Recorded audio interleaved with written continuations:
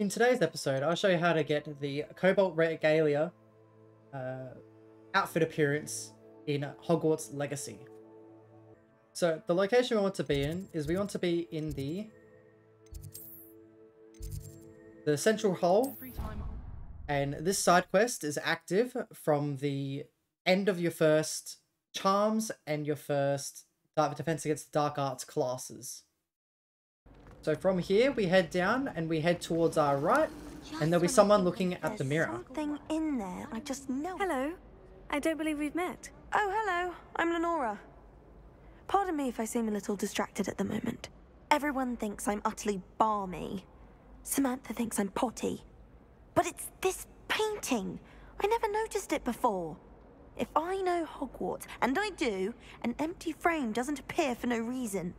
There's something more to this.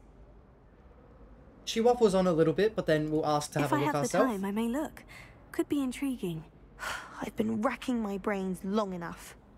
I hope you'll have better luck than I have. And the clue with this painting is Do there's... come and find me if you stumble on something illuminating that solves the mystery. Thank you. So the hint here is it's got moths, and if you do ask it, Lumos has an effect. That spot must be a clue. I should look around in case it's nearby. And just over towards the right near the big door, and just down to the left of the staircase, Let's get you back there's to a your little frame, moth. little moth.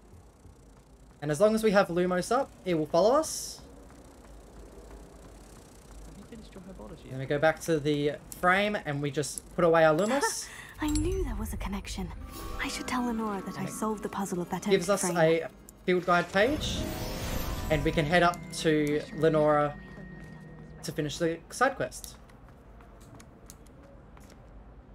Lenora, I solved the mystery of that painting. You did? How? I found the location depicted in the painting, and then I cast Lumos to guide a moth back to the frame. All very logical, I suppose. Pity I was so close to solving it. You have a knack for solving riddles.